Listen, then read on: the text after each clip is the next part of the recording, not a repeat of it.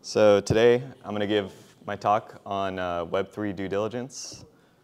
And just a quick agenda. We'll start with an introduction of myself and CertiK, talk a little bit about why due diligence is important and especially unique and challenging within Web3, give an actionable framework for evaluation, some tips and tricks, as well as some methodologies that we use in-house at CertiK, and then go through some case studies on what can go wrong.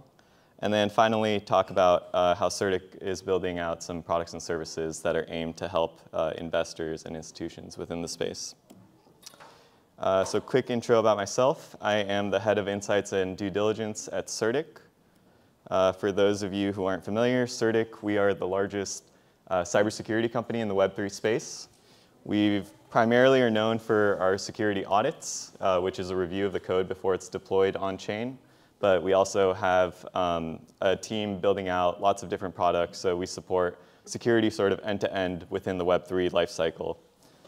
We focus kind of across the spectrum, work with projects across all ecosystems, all categories within crypto, whether it's DeFi, NFTs, gaming, you name it. So quite a lot of visibility and experience within the industry, especially on the security and risk side. And so I think one of the things that we've learned over the years as a security company working in the Web3 space is doing due diligence in Web3 is very unique, and it brings about some unique challenges that you don't have in Web2. In the Web3 world, a lot of teams are anonymous and they're global. It's smart contracts, once they're deployed on chain, they're immutable, so they can't be changed. And in the Web2 world, if you have a cybersecurity incident, it could lead to a data breach, maybe some downtime on your website. But in Web3, if you get hacked, it could lead to tens of millions of dollars in irreversible damage, right? So just different orders of magnitude when it comes to risk. Also in Web3, you have a situation where you have liquidity before product oftentimes, right? And that creates some misalignment for investors, misalignment for teams, and some unique situations around there.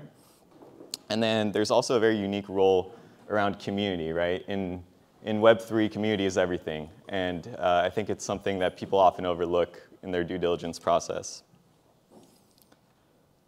As I mentioned, risk in Web3, it's not just very high, it's also existential. In 2022 alone, there have been over $2 billion in losses across hacks, flash loan attacks, exit scams, rug pulls, you name it, right? So, a project can be doing extremely well and then overnight just disappear because of this risk. And I think, for the audience, I'm sure you all are investors, institutions, enthusiasts, whatever it may be. I think it's very critical to bake these assumptions into your models and understand where these categories of risk lie when doing your due diligence. So yeah, there's this quote from Ray Dalio that I really like, and he's talking about digital assets, and he says that at a time where cyber offense is much more powerful than cyber defense, cyber risk is a risk that I can't ignore. And I think a lot of institutions and investors have started to feel this way. There's a lot of lack of clarity. There's a lot of fear when it comes to investing in Web3 and understanding all of the risks that are associated with that. And so, to the extent possible, I think as we've learned in the industry, having worked with thousands of projects and seeing all different types of incidents, that we can hopefully offer some actionable strategies for how to assess these categories of risks. So I'm going to offer a very simple framework that investors can use, and it focuses across 5 different categories that we think are the most essential in the Web3 due diligence process. The first category is the team. So teams are important whether or not you're doing due diligence in Web2 or Web3 or any type of world, right? But there are very special risks in Web3 teams that you can't ignore. So the first bucket is really understanding team member risks. So whenever you're working with a team, a lot of times investors have feelings, they don't want to invest in anonymous teams, or they're more okay with investing in anonymous teams. You never really know who's behind the scenes, right? And you don't know whenever you're working in a DAO model or in some sort of distributed anonymous team environment, you don't know if the person behind the scenes has any sort of past criminal history, if they've been involved in other types of crypto projects that have ended up rug pulling or being an exit scam. And that presents a lot of liability to you as an investor if you don't do that level of due diligence to understand, who's behind that. There's also an engineering risk. So what we've seen a lot in Web3 is that the core team is non-technical, right? So they're either coming from a finance background or arts or gaming or whatever the case may be, and they may be very solid, but their engineers are contractors hired off Fiverr or people that they just don't know that aren't very adept to the technology and the tool set. So a lot of times we see very solid teams, but when we look at their technical quality, it's extremely poor, and it all comes down to the fact that they have very underqualified developers. There's not really much tech development. Their developers or the technical team may not understand all of the technology that's needed to be built out, right? So the smart contracts are just one tiny layer of the product lifecycle. You still need a front end, back end, kind of all the core engineering services, and a lot of times we realize that teams don't fully understand that, even though they might have a good concept or a good story to sell. And then finally, there's reputational risks when associating with teams. There's a ton of adverse media, especially for Web3 builders that have been around for a long time, right? You can dig deep into the internet and see a lot about a person's background, and a lot of times investors don't know that until after an investment is made public or something of that sorts. There's also a lot of increased regulatory impact, especially now with OFAC sanctions coming across Tornado Cash. So as an investor, you have to think about when you're associating with these teams, what reputation do these teams have, and how can they impact your investment in business? And so some actionable tips we have here. Performing KYC and background checks on teams is something that we always recommend. Even if the team is anonymous, there are services now that have been presented where it preserves the team's anonymity, but it just does a quick check to verify this person is legitimate, they don't have any sort of criminal history, kind of all that good stuff. We also recommend performing technical team evaluations, so just understanding who is the core technical advisor, and then having just a very informal discussion with someone who's technical on your side as well to understand where is their skill set, are they actually part of the core team, will they actually be able to deliver on what they're promising to deliver. And then finally, for reputational risks, we recommend open source investigations. So a lot of this could be really just Googling the names of the teams, kind of digging deep into the web, examining their social profiles, going into their Telegram, understanding what their discourse is like, what are their behaviors like. It's when you're in a pitch with a founder, it's so much different than how they behave with their team or in the field. So this is something that we recommend doing very diligently. And then there are also services that can go through and perform these types of checks for you as well. So a case study where this went wrong, there was a DeFi project known as Wonderland that was super popular at the end of 2021. I'm not sure if any of you remember that or were affiliated with it. It was an anonymous team, and it was discovered that the CFO of the project, who was super prominent, was actually connected to a $170 million exit scam of an exchange known as Quadriga in Canada. And this tanked the project overnight, hundreds of millions of dollars in token value lost, project dissolved, investors got crushed, and it just wasn't a great situation. And the crazy part about this is that his own team didn't know his identity, right? So they were in a DAO, they all had anonymous identities, and they just so happened that the CFO of the project, who was handling all the funds, had this sort of background, right? So massive existential risk, and this isn't the only time that this is taking place, but I think a good case study for how things can go wrong if you don't know who's behind the scenes. Moving on beyond the team, next is security. And so this is what we specialize in at CertiK. As I mentioned before, security is an existential risk in crypto, and something that as investors is a lot of times more difficult to understand because it gets very technical and you don't really know, what do they need to do, what do you need to check, what do you read in a report. So some of the big risks, first category is code flaws. And so this is just like if they make a flaw in their smart contract and it can be exploited, right? This is something like a logical error, so they intend to do some sort of mechanism, but the mechanism doesn't work as intended. There's also just coding errors that take place, right? Kind of as they would anywhere else. Kind of the next bucket is around key mismanagement. So, you'd be surprised at how many smart contracts are actually heavily centralized. You know, there's this misnomer that Web3 is decentralized, but almost every single smart contract that we audit has a significant number of privileged functions. These privileged functions are controlled by private keys, and so understanding how those private keys can impact the project is going to be critical, right? So, you know, a lot of times hacks take place because there are leaked or compromised private keys. A lot of times if a project is heavily centralized, it could be like a rogue team member, you know, just a lot of risks associated with that as well. So something important to look out for. And then finally, there's third-party dependencies. So, you know, even if your code is sound, your project is sound, your private keys are secured, if you're integrated into an Oracle, for example, and that Oracle gets manipulated, that could affect your project, as happened recently with a lot of exploits. And there's also the risk of like exchange token hacks, right? So if your token's on an exchange, what is that exchange's level of security? And then all of a sudden, if that exchange gets hacked and then they start dumping your tokens, then that could impact the price of your project even without any sort of intention from your end. So first and foremost, we always recommend every single project have audits, and we also recommend penetration tests. So for those who aren't familiar, audits are Web3 specific, so it's a review of the smart contract code before it gets deployed on chain. After it gets deployed on chain, you can't really change it theoretically, so it's very critical to do that kind of before the fact than after. As an investor, it's always important once you're going through the process of investing to understand, you know, has this project been audited? Who have they been audited by? And, you know, if not, like, do they plan to get audited? And, you know, how seriously are they going to take that level of investment? Penetration testing is more of like a traditional Web 2 cybersecurity. So that still accounts for everything like your front end, your back end, your mobile application, right? These are all kind of still exploit vectors, even though the smart contract could be solid.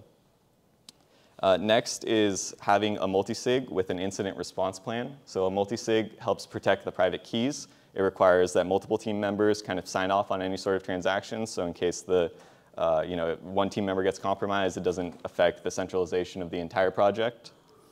And incident response is always critical too. You know, if do they have any sort of backup plan if something goes wrong, if a team member, you know, goes missing or something, right? How can they deal with that?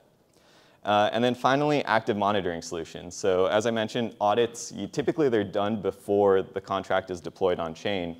But after it's deployed on chain, there are also some additional kind of security vulnerabilities that you can't really detect before it's deployed. So that's where real-time monitoring is important, and you know, there's a lot of ways that you can do that that I can get into shortly on you know, how CertiK has built out some products related to that.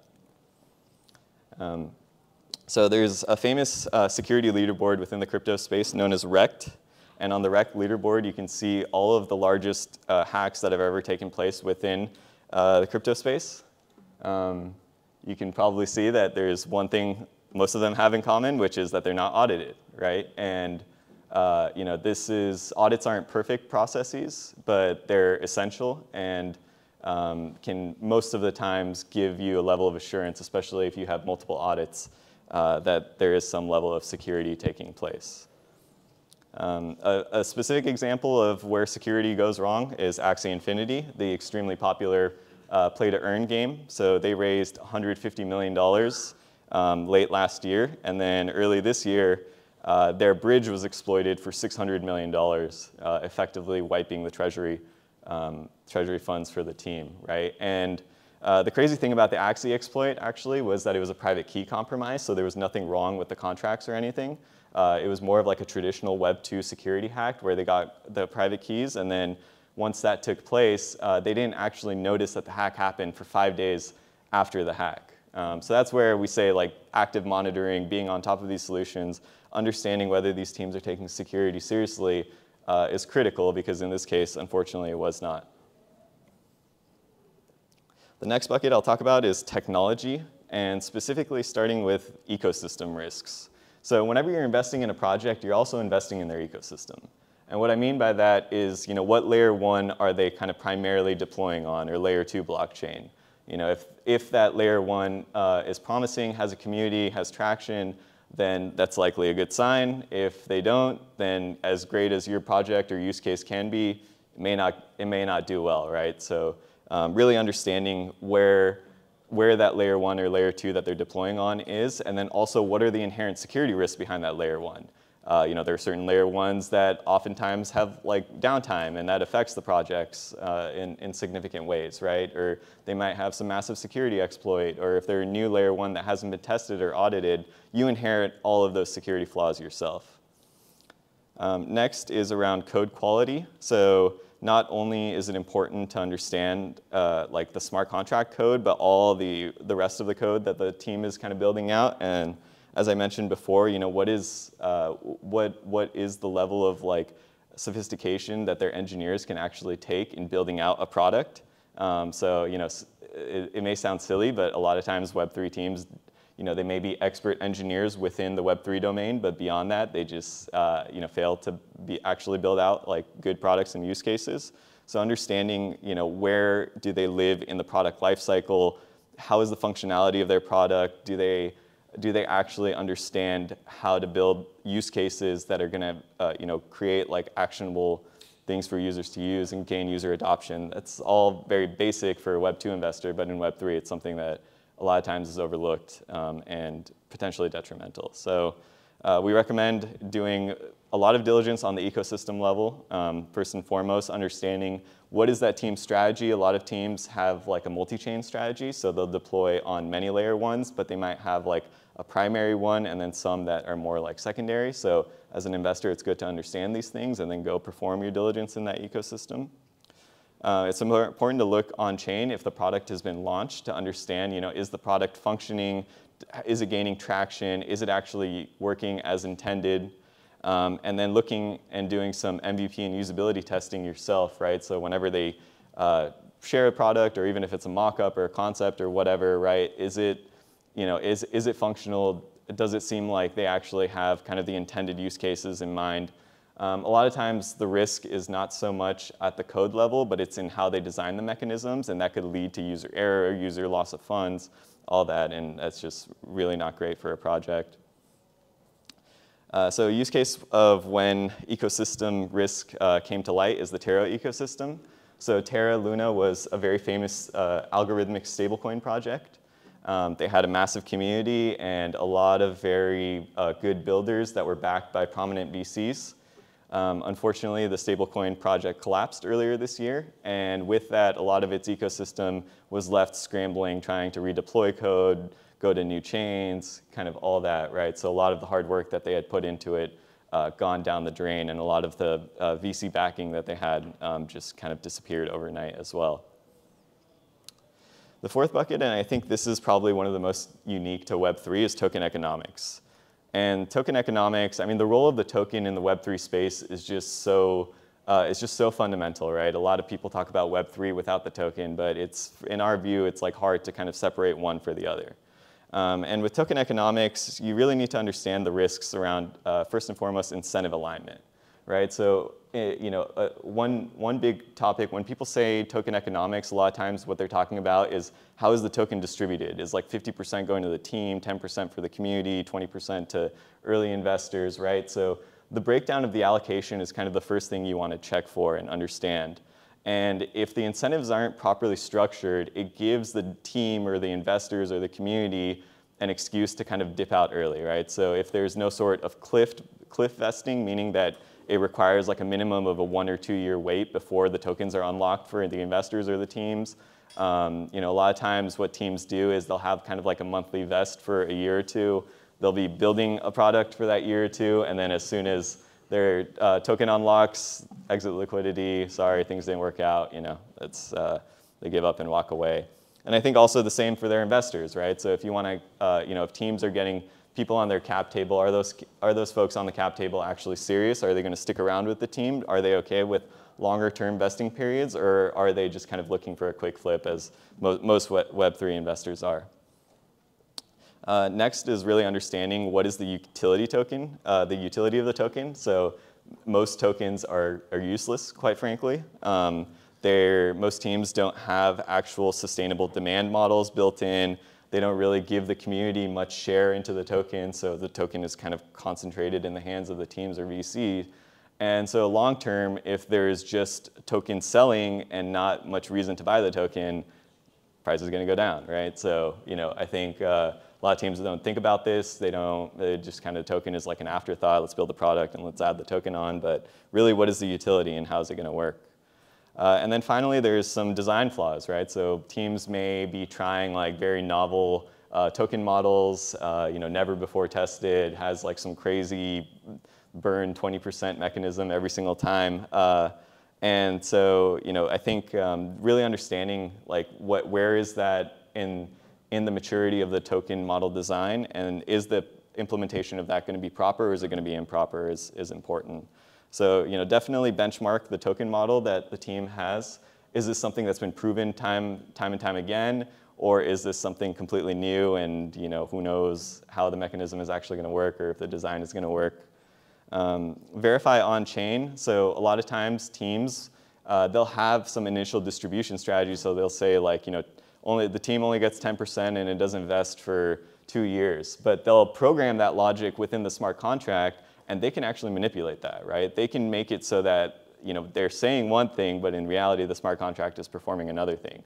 And so that's where we say you have to verify on-chain or understand, are they using some third-party tools for the distribution that will help kind of hold them accountable.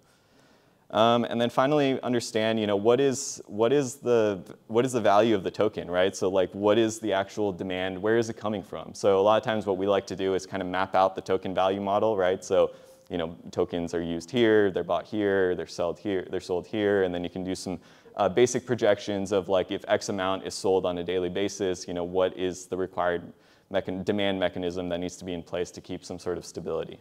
So this is all very new still within Web3, and I think a lot of token models haven't been proven, but something that is evolving every day and I think interesting to keep up with. So a time where token models went wrong is a project known as Titan Finance. So Titan was an algorithmic stablecoin, and famously Mark Cuban lost $5 million investing in this project without doing any of his due diligence. So they launched with a dual token model design, kind of similar to how Terra Luna was before, but as soon as the token launched, I think 3 days later, it was proven that the token model that they had come up with, that was their revolutionary concept, didn't work and immediately went to zero. Investors lost all their money and just kind of crashed and burned. And finally, community. So as I mentioned before, community is a very important part of Web3 and something that should be factored into the due diligence process, as simple and kind of funny as that may sound. I think it's very critical to dive into a project's Telegram, into their Twitter, understand, is their community actually bought in or are they bots? So, I think having a fake and fickle community, we have some tools that we use in-house where we're able to analyze like a project's Twitter following, for example, to understand how many of these Twitter followers are actually real versus how many of them are bots. And like, I would say minimum of 80% of followers for the average Web3 project are just bots, or they're like bought and paid for, right? So, don't be tricked by those mechanisms, kind of verify those for yourself. Understand like what is the level of engagement that the founders are trying to have with their community. So some of the best teams that we've seen, or the most successful long-term projects, actually have active engagement, they're transparent, they're open on their social channels, they'll publish like weekly updates on their blogs. And so that gets the community bought in, and it gets kind of a core user base excited and feel like they have skin in the game and they're part of the process. And that's also where sort of the token distribution comes from, right? Are the users and the community going to be properly incentivized to stick around with you and like actually be engaged in the project and help you grow? And then finally, looking at organic growth. So do they actually have organic growth plans? Are they just running like win $100 campaign to get their new users numbers pumped up, or are they actually finding ways to get their users bought in, organic growth, kind of putting out their messaging, doing the work, and seeing that? So what we recommend for investors, don't be fooled by a project that may have really cool tech but has like a low social following, or isn't that popular on Twitter or whatever, right? A lot of times that's actually a sign of a project building underground, or like kind of building in stealth mode, and then a lot of times they can have more community plans later on down the line. So just understand that, and understand exactly how they're planning to engage and activate their community down the line. So a case study about this, NFTs. So there were some studies done, and around 40 to 50% of all NFT volumes are fake. It's called wash trading. And a lot of times, like you'll see these NFT communities, even some of the most famous ones, say we have billions of dollars traded on a daily basis. We have so many users. We have so many people changing hands and so much demand. But most of the time, it's not legitimate. Or what they'll do, and this has become very famous, especially during the 2021 bull run, is you'll get social media influencers pumping a token, getting kind of the community numbers up. But in reality, once you kind of look behind the curtain, it's like, okay, these are kind of short-term people, not the type of community members that you actually want, right? It's better to have 20 to 30 core community members that are active, building, kind of promoting messaging than to have 10,000 members that came from an influencer that may not really care about the project. So I guess at a high level, that's the evaluation framework. And quickly, I'll just kind of talk about what CertiK is building and how we're kind of helping address a lot of these core categories. So as I mentioned, we are kind of an end-to-end cybersecurity company for the Web3 space. So everything that we're trying to build out is to address all of these needs that I laid out and some more. So first, starting with audits. So our audit process is very advanced. We do about 300 audits every single month, reviewing over 5 million lines of code. We have over 100 audit engineers that have been around with us for the last 4 or 5 years, so really kind of seeing the evolution of the crypto lifecycle. And auditing historically is a very manual process, right? So it's one engineer kind of reviewing code, but what we're building out and what our founder is kind of rooted in is automating the audit process to the extent that's possible, right? So our auditors not only review code, but they also build tools and they build systems that help us to expedite the audit process, remove kind of the human error element out of the process. And so we have dedicated teams in-house that all they're doing kind of day and night is building out this tooling. We're utilizing a technology method known as formal verification. So our founders are professors from Yale and Columbia, and they were kind of the fathers of the formal verification processes. So we're kind of bringing that into Web3. And through that, we're trying to make provable ways to verify that your smart contract is secure rather than just having a human kind of read through it and verify that. We also do traditional kind of penetration testing. So, our pen testers have worked for a lot of kind of leading white hat institutions and are able to assess, again, the non-Web3 elements of the security code. Next, I'll talk about a system we built called Skynet. So audit is a static process, right? You review the code before it's deployed on-chain. But what we saw is there's a massive need for on-chain security, and that's where Skynet comes in. So after smart contracts are deployed on-chain, Skynet does 24/7 coverage of these smart contracts to understand, is there any sort of vulnerabilities kind of being exploited both on-chain and off-chain, right? So it ingests a ton of different on-chain and off-chain data, from social data to on-chain metrics, performance metrics, market liquidity, all that. And we have some algorithms that we've built in so that if we can detect any sort of kind of hack happening in real time inside a mempool, for example, that we can quickly respond to that and get in touch with the team and find ways to alleviate the hack or minimize responses. There could be, as I mentioned, Oracle manipulations that take place. That's something that Skynet is able to detect in real time if there's like some sort of pricing mismatch. So that's, I guess, like at a high level what Skynet is intended for. Next is our KYC verification. So KYC, most people know it as like a ID check that you do for like an exchange. But what we've done is we've created a KYC process that's specific to crypto project teams. So what we do is teams, typically, if they're anonymous, they want to keep their anonymity. And so that's what our KYC is designed for. So it's a comprehensive background check on all team members. So not just an ID submission, but we do open source research. We try to understand, who are these people? What's their background? Do they have any sort of criminal history? Is there any sort of adverse media? Can we actually prove that they're actually part of the project team? And in the end, we provide that verification on behalf of the project. So we'll never dox the founders, we'll never dox the teams, but what we do is we work with VCs, exchanges, all that, kind of verify these individuals, and then we say, yep, this project is good to go, and they can stay anonymous, and we'll never kind of reveal their identity. And also, increasingly, we're working on verifying that these teams are AML compliant, GDPR. As much as projects do take security measures to protect themselves, hacks do happen, rugs do happen, team member conflicts do happen. So our team of engineers are specialized in detecting these anomalies and reaching out to teams and working with them to minimize impact and risk exposure. So we have monitoring right now across 10 different chains in real time. And we also have a Twitter account known as CertiK Alert. It's free. Feel free to go on, subscribe, and you can kind of see all the hacks that take place sort of in real time that we notify the community for.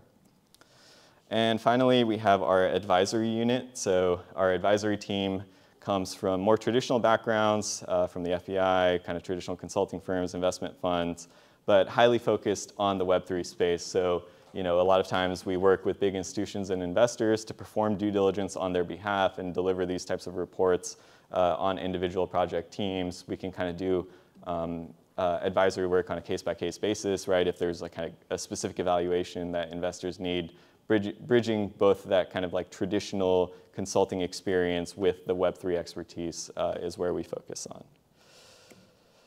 And then finally, for our last two, we have our security leaderboard. So this is more of an open community platform where we have kind of a ranking system. You can get a lot of different types of information related to the security of a project. All of our audits are posted on there. So if you go on CertiK.com, you can basically see all the projects we've worked with and then all their security metrics in real time.